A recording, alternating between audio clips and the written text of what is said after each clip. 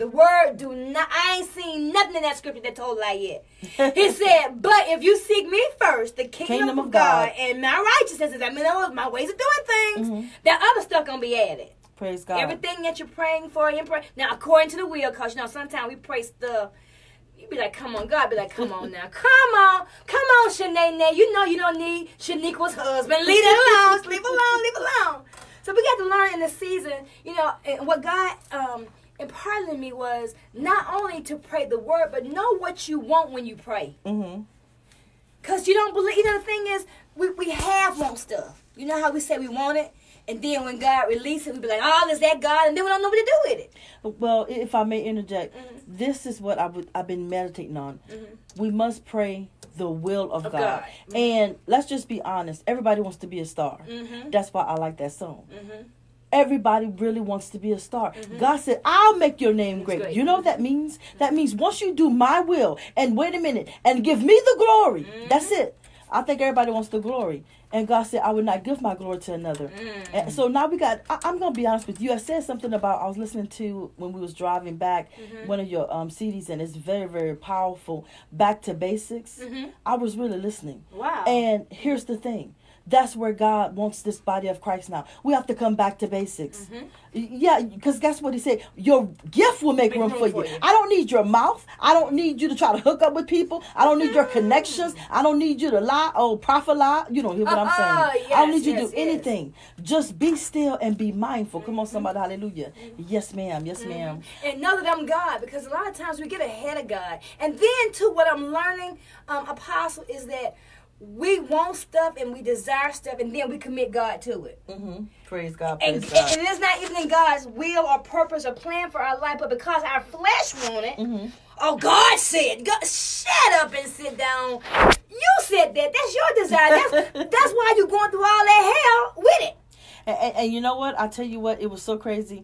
I just reposted something that I did 2 years ago. And when you get a chance, I need you to go back and look at it. It says that you will make mistakes, but you're still called. Wow. I listened to it, and this was from 2 years ago.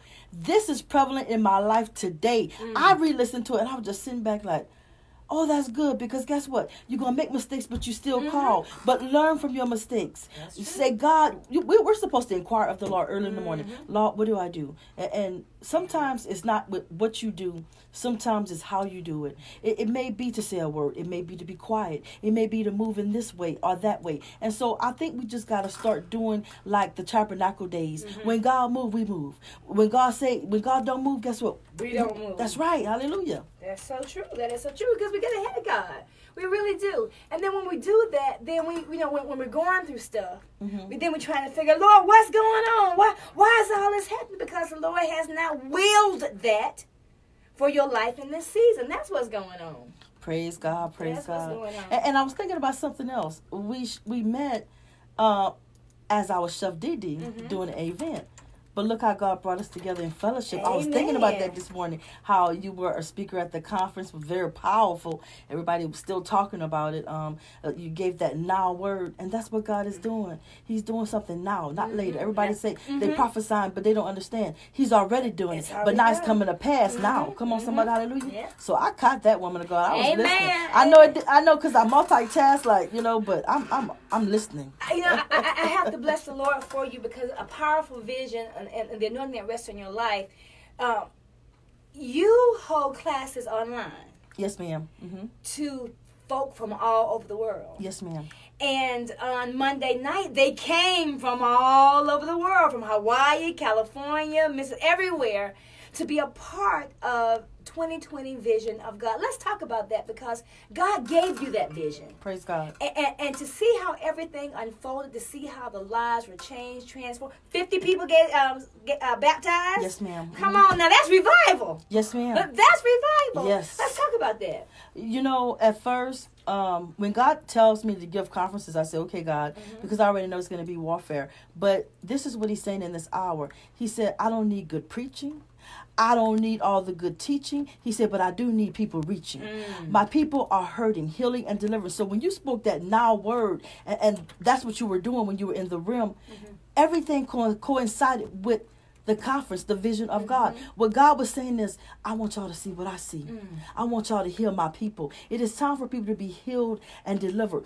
I don't care what your gift is, but if you can't function because you're not healed and delivered, then the gift is what?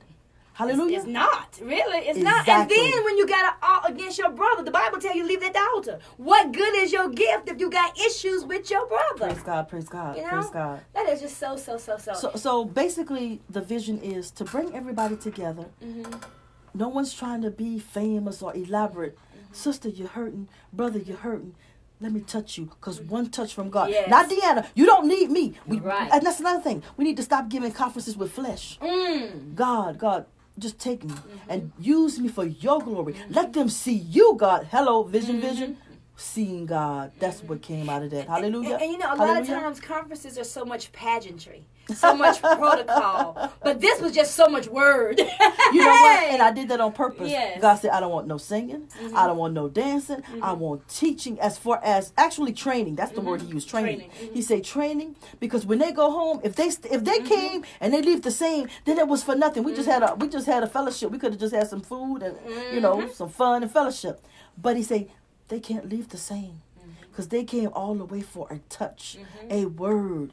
And sometimes it's just a word. And to be honest with you, I'm going to tell you what a lot of people said too, that we were touched, meaning that we allowed them to touch us. Instead, you don't see that. Touchable, yeah. You hug people, I hug people. Some of them, that's all they needed, and they just broke down. I saw how one girl, when you hugged her, she just started, that's all they needed. I care. And that's a stranger, I care. But they felt God. Hallelujah. Hallelujah. Amen. I just thank God again for the vision that he's imparting you for this time. Now, not only is you cooking, and not only you praying, preaching, and prophesying, but you're singing too. Yes, ma'am. Yes, ma'am. I'm actually starting back my gospel career.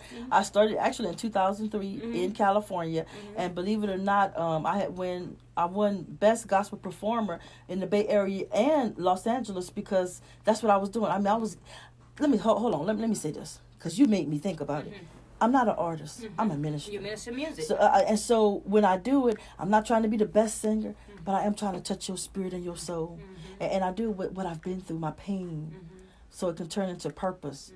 That's who I am as a singer, a psalmist. I'm not trying to be the best, but I'm trying to reach somebody. Hallelujah. Amen. And that's all. So yes, ma'am. Amen. Yes, ma'am. Amen. So everybody want to be a superstar. Let's talk about You know that. it's true. Yeah. Everybody want their 10 minutes of fame, ain't it? Yes, ma'am. So let's talk about the inspiration of the song. Basically, it was about me.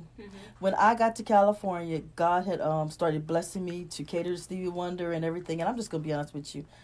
I don't know what happened. I stopped going to church. I started getting in what I fit in. I started making a lot of money. I started talking crazy to people. I told one guy, I never forget, I had a black card. You know what the black card is. Oh, yeah. I said, I'll buy you. I said, All you're right not even now. working that. And then I said, who do you think you are? Are you a star? You don't hear what I'm saying. So everything that we do are inspired by what we walk through. Come on, somebody, hallelujah. Amen. And so I said, God, that's real. So I took off. They used to call me Hollywood. People don't know it. Girl, I had these wigs looking like Diana Ross. And I thought I was, too. I transformed on you, girl. I transformed on you real quick. So, how you doing, shit? How you doing, Apostle? I'm fine. and my nickname was Hollywood. Okay. I said, so God is so real. And so, to be honest with you, he gave me a dream. And he said, Deanna, you could have this or that. And the dream scared me. I said, I don't want to sell my soul for fame or glamour. And people do it every day. And they do it. And so I wanted to go into the studio, and I wanted to make something that would not penetrate just the older, but the younger, because that's who's doing it. They're after our children now. Oh, yes. I mean, because to be honest with you, they got most of the older people that they have. Not to say they can't be redeemed. Now, come on, somebody, hallelujah. Amen. But so I wanted to touch everybody, and that's why that's the only rap one I actually did. And then let me tell you how God worked. He said, and that's going to be your only one. So that's history right there. It's history, y'all. Well, Sister Deborah, if you're listening, Sister Deborah got a prophecy. I can't remember what artist it was, and told her, it was from Uncle Reese. And Uncle Reese told Sister Deborah to learn a rap every week and share it with the audience. Go slap outside your comfort zone. And she ain't did it yet. Oh, wow. And I said, that was very prolific because God is going to use that. But the man of God told her, say, you need to learn. Now, she don't rap. Deborah's like this. I'm calm. I'm cool. And Jesus is Lord. Right?